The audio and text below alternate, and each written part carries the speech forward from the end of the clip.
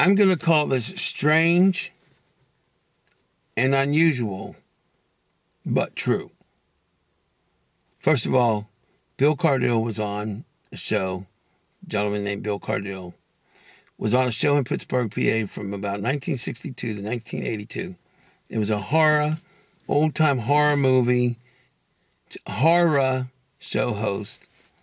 Really cool. And I like you, Chili Billy. You're Chili Billy. I don't know if you'll ever hear this, but you're the reason I got into acting and the direct reason I got into the talk show business, the reason why I became a journalist, all that.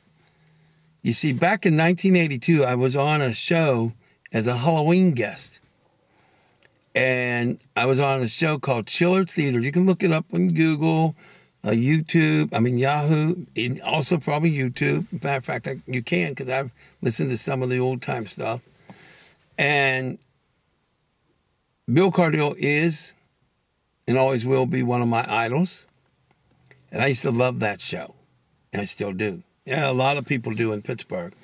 So if you're from Pittsburgh, give me a thumbs up and a like if you ever liked Chiller Theater. Well, I was honored, personally invited by Bill to be on Chiller Theater back in about probably about 6 months before the show went off the air. I was on the Halloween show, and they taped like 2 or 3 shows at a time. And the skits part of it, at least. And man, that was an honor. But the point is, everything I've done since then in terms of the acting and the TV, it's because of you, Bill. When I just recently had my press credentials once again to cover the event of former President Clinton, I received my press credentials and covered that event. And I was able to get a net in. Bill Cardille was the reason. So when I say this is called strange, odd and true, or but true, strange, odd, but true, I can assure you it is. I can also tell you right now, there's a good reason why people are not doing what I've been asking them to do. A lot of people can't afford to. I don't mean money-wise. You see, I'm a great believer that there is an evil and a good force out there. You can call it a God, whatever you want to call it, negative and positive. This is the problem. Great things are going to happen for you. Great things have happened for me. Meeting Bill, meeting another legend, living legend, an idol of mine, Mr. Bruno Sammartino, the famous wrestler, the living legend. Yes, I got to meet him. That was an honor. But there's a reason why you haven't done what I asked. And it makes sense. And I'll tell you why. When we put together this revolutionary program and the wealth starts coming in, you have to do the work. It's going to be easy at sometimes because you're already doing some of what you need to do. And some of it is going to be harder than you've ever done in your life. All of it can lead you to security financially if you do what's asked of you. But I'm not surprised that a lot of people are not watching. I'm long-winded. I'm off the wall. I'm insulting a lot of times. But you know what I really am? I'm in it to see you no longer have to work these servant and slave jobs. The idea of a minimum wage should never have ever existed. You know, before I go, let me comment on that. Let me clarify something.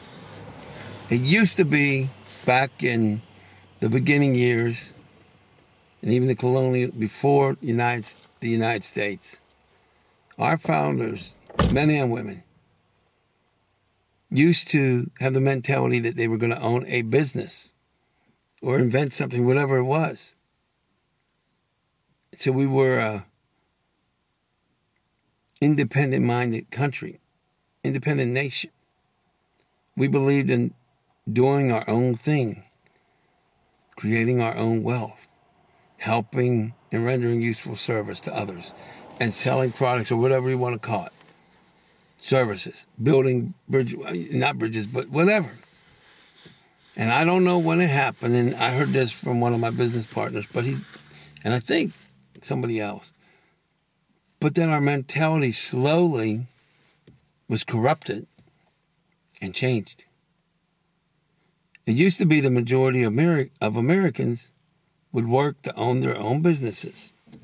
Well, there's a net getting more stuff out. Sorry about that. But now the majority wants to work a job. But there is no such thing as job security. And the great illusion is that there ever was, or that there ever were. There wasn't. As a matter of fact, I'll tell you what.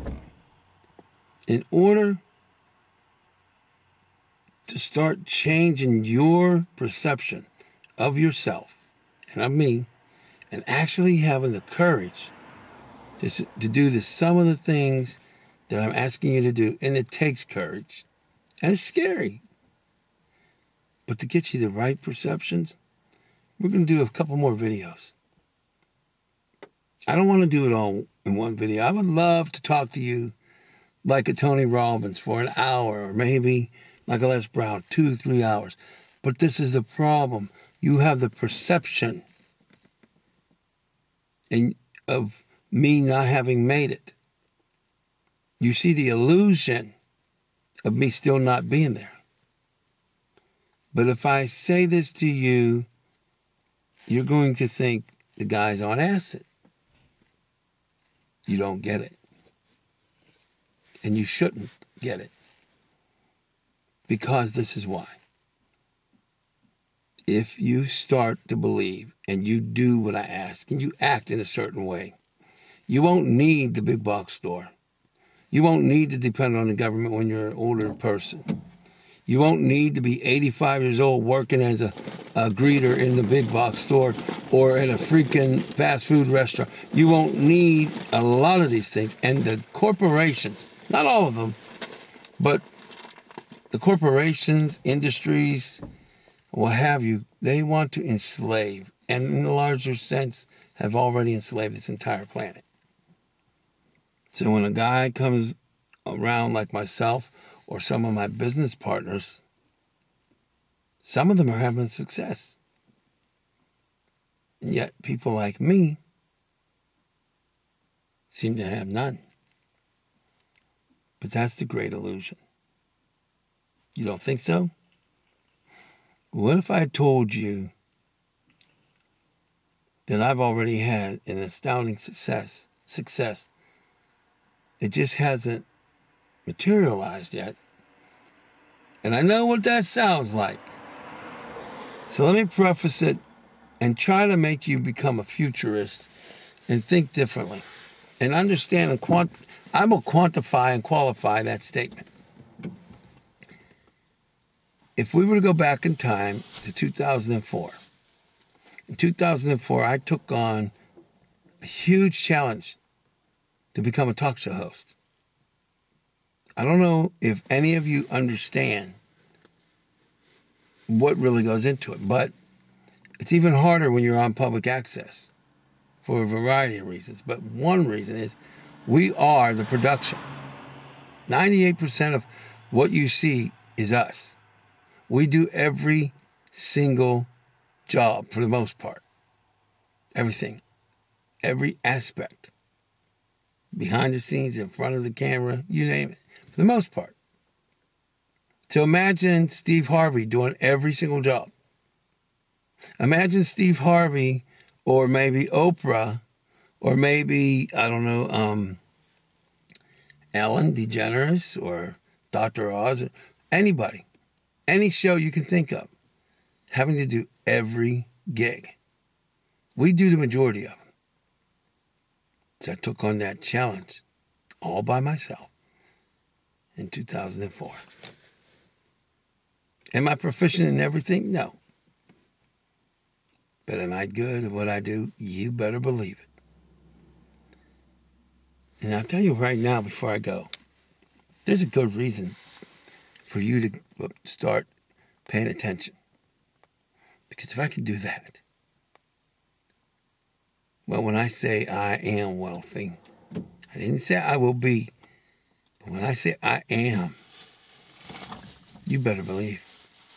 Even though it's not physically here at this particular moment in time, if I say it, I am it.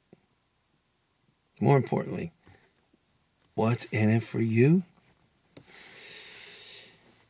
Those who will finally see the light, and I hate to say it like that, but understand and comprehend what I'm saying in a kind of cryptic way. Those of you who do this and do the work, let me put it to you this way. You're going to have an abundance. If you will put the time in and do the work, you're going to have an abundance that you cannot even imagine. No matter what your dream may be, it will surpass it. And I'm not saying it could. I'm telling you, if you will do the things we ask you, it will.